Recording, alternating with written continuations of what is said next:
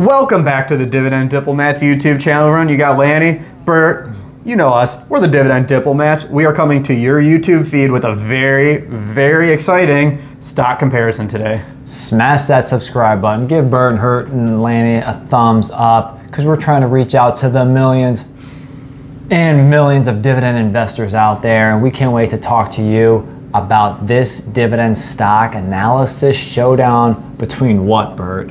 It's between America's favorite sector. Are we talking technology, Lanny? No. Are we talking coins? No. Are we talking consumer staples, our favorite? No. Then what are we talking about, Lanny? What sector? Big banks, baby. We heard you guys loud and clear. We wanted to bring it to the YouTube video. We're going to talk to you about the top 3 U.S. banks here, publicly traded. You know, everybody was leaving some comments. We had a great one that's, you know, we had a little feedback back and forth, and he was like, please do a stock analysis on some of the banks. Maybe it was JP Morgan, Wells Fargo, Bank of America, those names. So we decided, you know what, let's do a little bank analysis right now. But taking that list, instead of Wells Fargo, they're in too much trouble right now. We don't want them at the moment. You know who we're going to swap in for them in that third spot of this analysis? Who's that be? Citigroup. So in this analysis, we're going to talk JP Morgan, ticker symbol JPM, Bank of America, ticker symbol BAC, and Citigroup, again, ticker symbol C. So when we go through reviewing these 3 big banks, which obviously have benefited tremendously from COVID-19, you got the economic stimulus, which is flowing deposits into the banks, even though they don't have as much investments with those deposits. You know, they obviously benefit from the SBA lending programs. And then on top of that, obviously they attract probably the most consumers across the nation, which is why they are the 3 biggest banks. The 3 amigos, as they call them. 3 musketeers. Now, before we dive in, we wanted to talk to you that we're going to evaluate them through the Dividend Diplomat Stock Screener, which is focused on 3 metrics. B, hit them with the metrics. P ratio less than the S&P 500, payout ratio less than 60%, and a history of increasing dividends.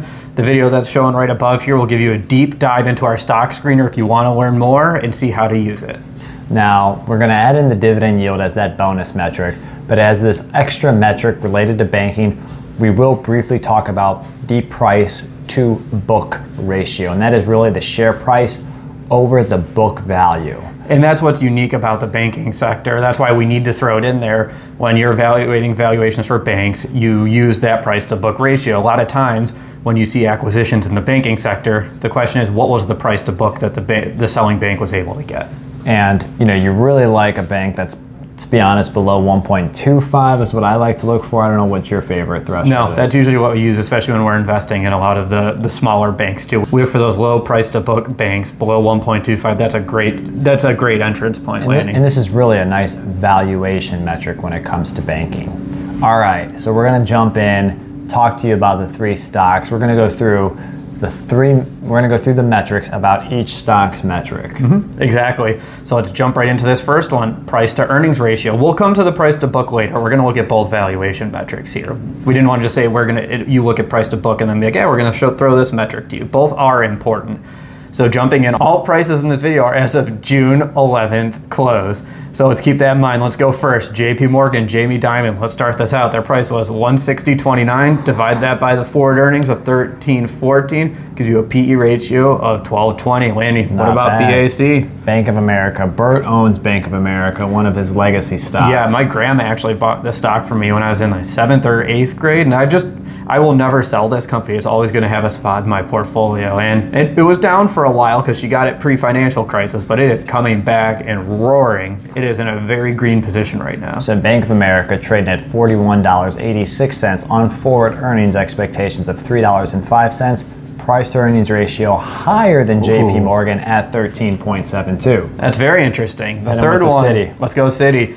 Price $76.48, forward earnings $9.06, PE ratio 8.44x. So wow, they are the cheapest of the 3. Citi holding it down. They got the new credit card coming out, 5% cash back. Bert was just talking about it. Interesting. I'm in the market for a new credit card potentially, so we'll see.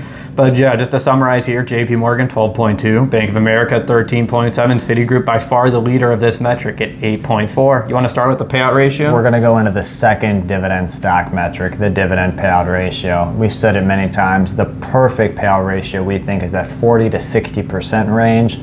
All these banks you're going to see are very low on the payout ratio. That's because during the pandemic, earnings stayed strong, and they're even stronger now in 2021. They weren't able to do dividend increases or share buybacks during the pandemic, but the seatbelt's off, baby. So the dividend per year for JP Morgan is $3.60. Therefore, taking that over the expected earnings right now equals a payout ratio of only 27%. Man, Bank of America, 72-cent annual dividend.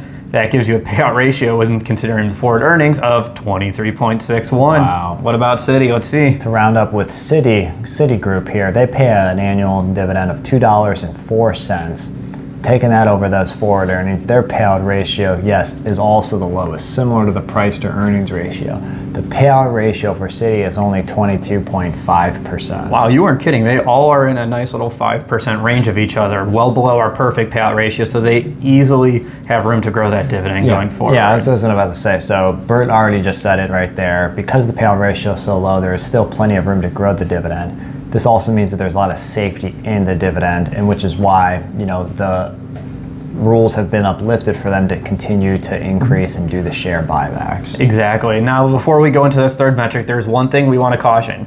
You are probably going to see some large percentages from the dividend growth, but we have to remember dividends for large banks and banks in general were restricted for a very long time after the financial crisis.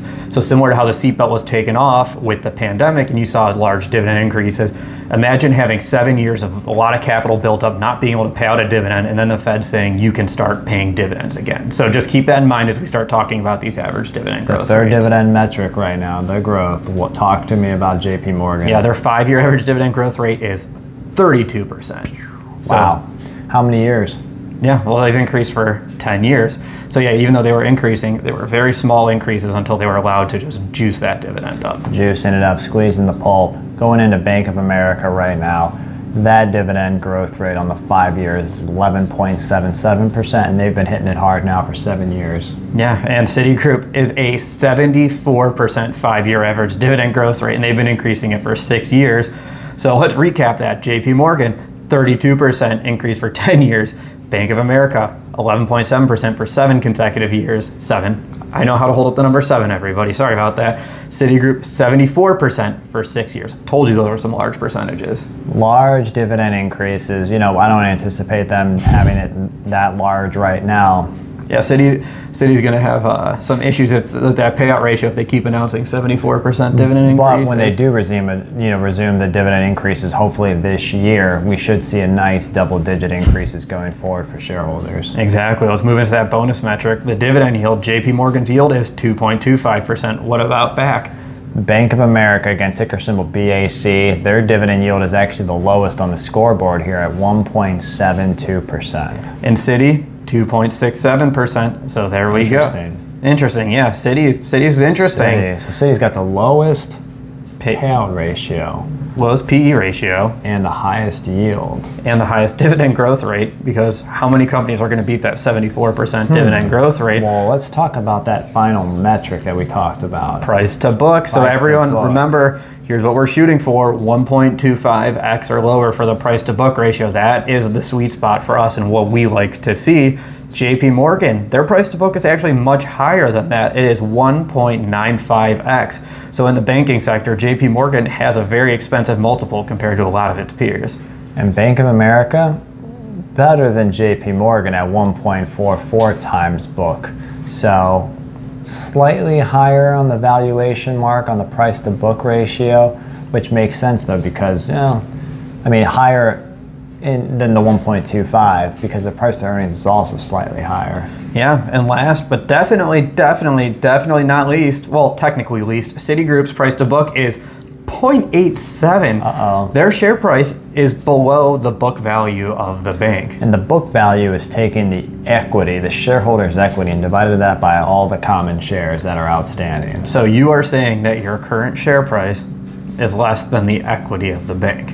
Insane. So keep that in mind, and we would say that's a great sign of undervaluation. So in summary right now, Citigroup dominates all of them. Yeah, I could look at this list. It's not even close to Citigroup. I can just knock Bank of America right out. They have the highest PE ratio, the lowest dividend yield, and a price to book above the 1.25 we look at. I'm just taking them and throwing them out of this analysis. And then JP Morgan has just had a really big price surge, through the pandemic. I remember looking at them back when they were around 90 a share, so again, almost 2 times the share price now. Yeah, I never want to eliminate JP Morgan. I would love to just follow them, see what their price is doing, but your conclusion's right, Lanny. Citigroup is insane. Citigroup. Does that mean they're going to get added to one of our watch lists in the future? It could be a stock to buy, could be a stock to add to the watch list.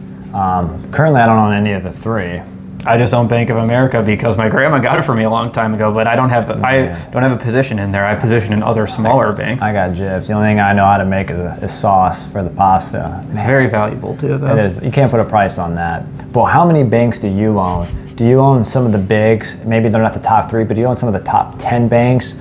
I know we own a lot of Key Corp, ticker symbol Key, and I think you own Huntington. I do own Huntington. I don't have a lot. I got them right after they announced a massive acquisition, and their price just popped, so I missed out. But also check the portfolios on our website. We'll put a link to there. You can see a lot of the other smaller community banks that we own too, because we love the banking sector. It's our background, it's our specialty. It's the bread and butter. Yeah, if you have any questions about evaluating banks too, put them in the comment section. We're happy to provide more insight on what you can look for. Again, if you haven't already, give this video a thumbs up, subscribe to our channel. Let us know what more you want to see from us, what more value we can provide you. If you want to learn how to make tomato sauce from Lanny, I got you covered. I'll make a hell of a sauce.